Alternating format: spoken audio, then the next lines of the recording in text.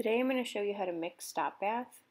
This comes in a liquid form, so you're going to take the liquid concentrate and you're going to pour 1 ounce into a small beaker.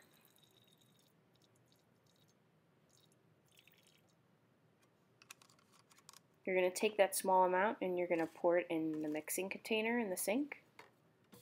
And then you're going to use that same beaker to fill up 63 ounces of water.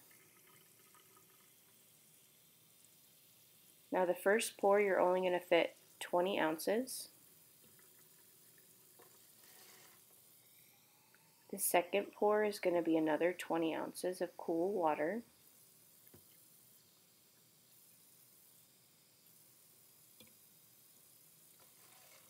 And then the third pour is going to be 23.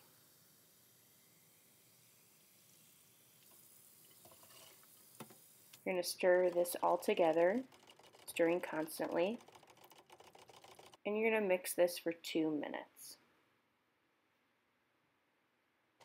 When the 2 minutes is up, you're ready to pour it in the storage container, and you want to do all of this in the sink with the funnel. Careful not to spill anything, and if you do spill, at least it's in the sink.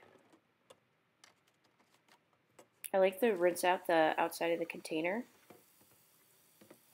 and then I'm going to rinse all my supplies with running water. No soap.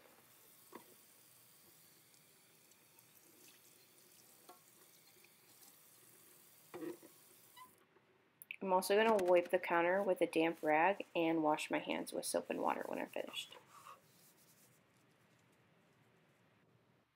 You will need to repeat this process to make a gallon.